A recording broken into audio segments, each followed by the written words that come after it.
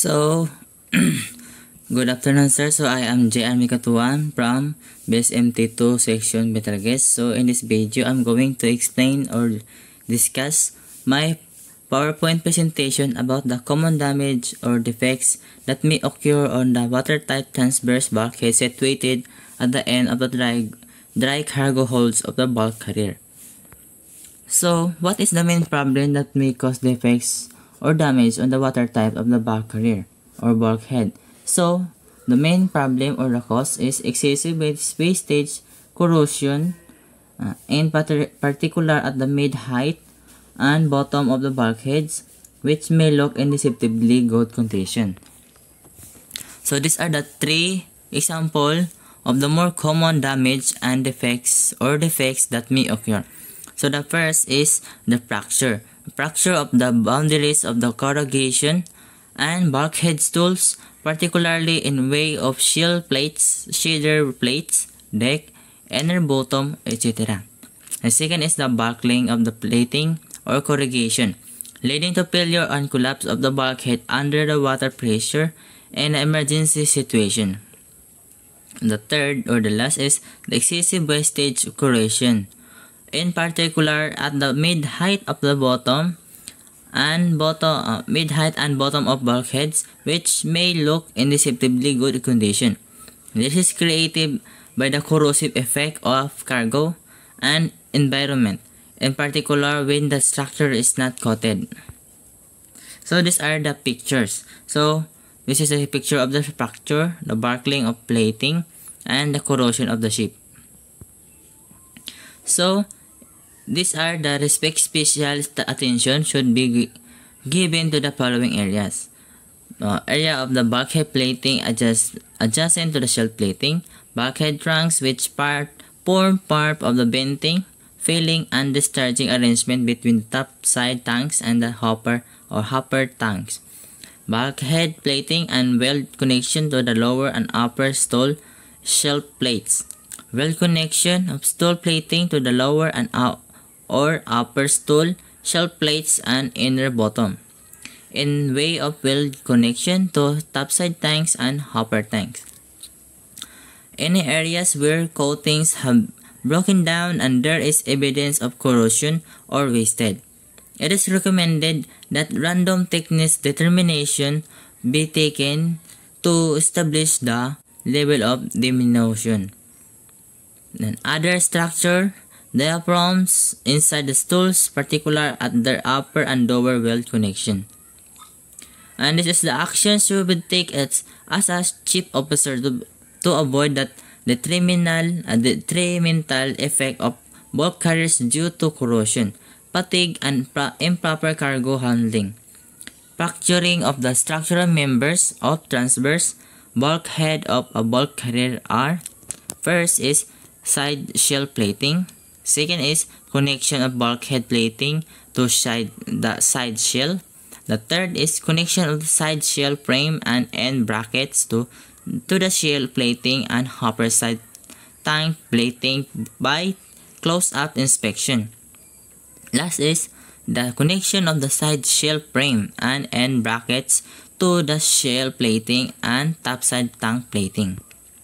So these are the actions to control the structural stresses and fatigue.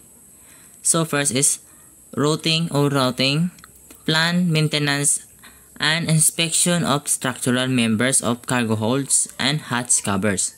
The second is identification of susceptible areas prone to fatigue and stresses. A third is ensure accessibility of the area to be surveyed with due regards to the area under inspection shall be clean and well lit. The fourth is careful planning of the service to be undergone with all personnel involved. The last is where a fracture which not been caused by contact damage is found in the main hull structure on one side of the ship. Corresponding the structure of the opposite side should be examined to see if a similar fatigue has occurred. Fractures of this nature are of concern. especially where corrosion is associated with failure and may have been contributing cofactor. So these are the 10 structural surveys include.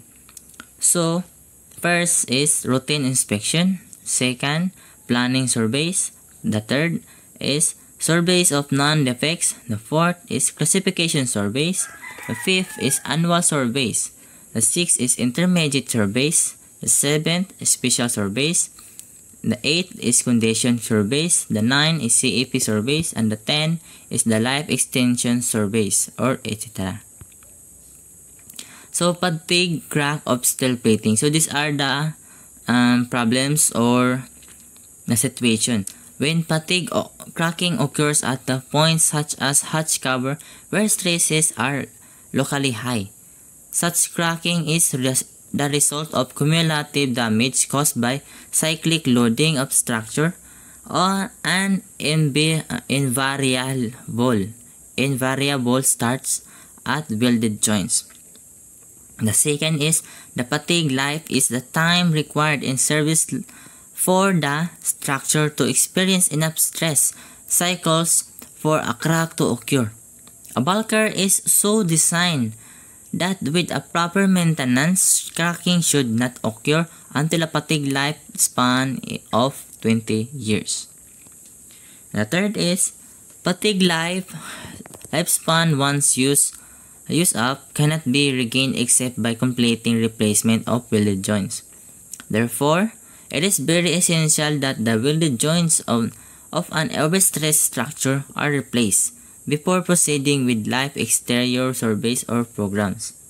And the last is fatigue cracking have been most frequently observed in the bracket toes at the connection of the main frames to the hopper and topside tanks, and in the boundaries of the vertically corrugated transverse bulkheads with upper stools, lower stools, and topside tanks. So, corrosion or structural deterioration. So, these are the major barriers preventing structural deterioration on ships, especially in every corrosive environment of water ballast tanks, and to a slightly lesser extent cargo holds is the tank or hold coating. Since the establishment of ESP, water ballast tanks and CH of all new ships must be fully coated. Such coatings should be hard coating and preferably light in color. Importance of assessing defects and damage to cargo spaces. So first is, it is important that the protective coatings in cargo holds and water ballast tanks are maintained. Therefore, it is very imperative that the cargo holds and deck areas should be inspected by ship's deck officers upon completion of cargo operation to identify any signs of physical damage, corrosion, or coating damage to the ship's structure.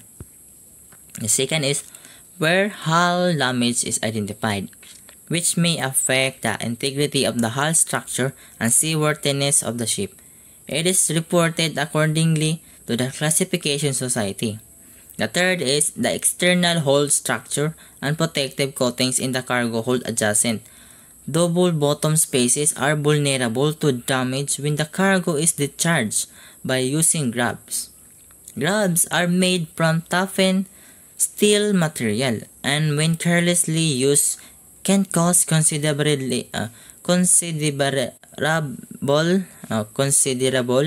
damage to the ship's structure and chipping or the sharp indentations, and the local buckling or detachment of the side frames and end brackets at the lower connection could lead to cracking of the side shell plating, which would allow the ingress of water into the cargo spaces. The protective coating which may be required to be applied in the cargo hold are also subject to deterioration caused by the corrosive nature of the cargo.